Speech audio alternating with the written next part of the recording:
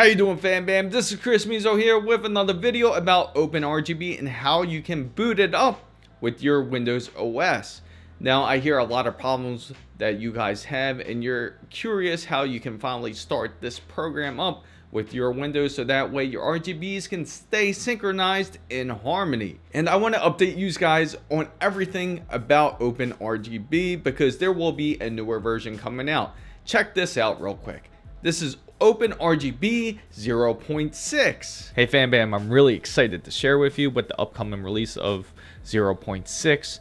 As you know, OpenRGB is currently on 0.5 and this update will include so much more in there, such as better plugin managers, and they will even have some Mac support here for Intel and ARM processors. The best part is the device support. I know all of you guys that do have MSI, that have MSI components or MSI motherboards, it looks like there is some support on their way with OpenRGB. Hopefully there will be less bricking and less issues when this release does come out.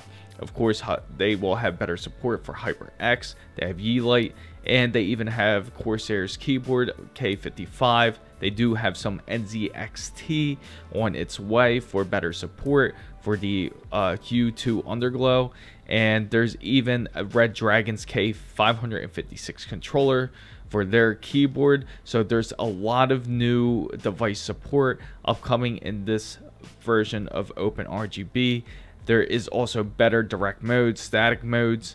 There's a lot more added to this version of OpenRGB. And guys, of course, if you install this very new version, the most exciting thing I have to say is that it will support MSI. If you do already have MSI and you don't want to take the necessary risk, that's perfectly understandable, because please take note and take caution when you install OpenRGB. Of course, it is not a perfected program just yet. It's still a open source program that is being worked on. And when you do install OpenRGB, please know the risk and be careful, and you will do perfectly fine. Now, I'm going to get into a little bit further detail into OpenRGB and how you can start up with your Windows. If you're not familiar with OpenRGB, it syncs with any RGB such as Corsair's, Razer's, Logitech, Asus, Gigabyte, and the list goes on and on. Of course, currently there isn't support for MSI, but as you can see in future development that they are definitely working on something like that. If you don't have OpenRGB, make sure you check it out in the card above me and install it. Make sure you follow each and every step, because I see many comments where it can be resolved if they just watch the whole video. Now I'm going to show you exactly what you have to do in order for OpenRGB to work with your Windows OS.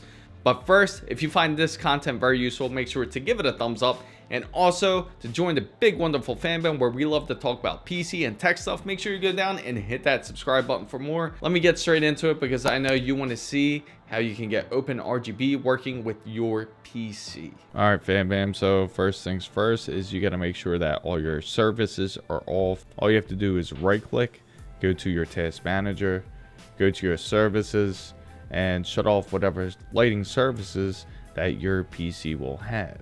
So for my PC, I currently have IQ. We're also going to go down to lighting services, and we're going to stop that as well. Now, all motherboards are different. Just make sure you find out your manufacturer's motherboard, and if you have a Gigabyte motherboard, make sure you shut down their services. If you have an ASRock motherboard, make sure you shut down their services, and so on. Now we're gonna open up OpenRGB, and it should be right here. I have it on my desktop. I'm gonna right click OpenRGB and make sure you run it as administrator. Click yes. So once you have your OpenRGB, make sure you have all the settings that you like. You want to save your profile here, and you're gonna type a name. We'll call this primary. We'll save it, and now we'll exit out. The next step is you're gonna right click it. We're gonna create a shortcut here. Send to desktop. And after we create our shortcut for it, all you have to do is open up your file explorer and go up here to the address bar. All you have to do is type in %app data Then put /Microsoft and you should see something come up. So you go here and then you go into Windows, you go into Start menu, you go into Programs, then you go to Startup. Now with the shortcut, all you have to do is you drag it right here, you click on OpenRGB, right click and go into Properties. Make sure you go to the target box right here, and this is where you're going to want to put in parameters. The best way to go about it is I just put GUI, start minimized, and I'm going to put server. I'm not going to add the profile because I might select a different profile when I start my PC, but you can always add -- profile and then type the name of the profile like primary.org. But we're not going to add profile to this startup, and we're going to hit apply. And of course you want to make sure you put it into your app data, Roman, Microsoft Windows, Start menu, Programs, Startup, and put the shortcut here. You're more than welcome to rename the shortcut. And now we're going to reboot the PC to see if it works well. We'll be right back. PC is just booting up now, and as you can see, we have OpenRGB ready to go. Now you can go to your profiles this way, and I can set it just right under primary, just like how I like it. I hope you found this content very useful. If you did, make sure you don't forget to give it a thumbs up. And if you got any questions, make sure you put it down in the comments down below, because either me or anyone of the fan bam is more than willing to help each other out, because we all love our RGBs. And of course, if you want to enjoy more tech stuff like this, make sure you go down to join the wonderful fan bam right down here and hit that subscribe button, and don't forget to hit the notification bell.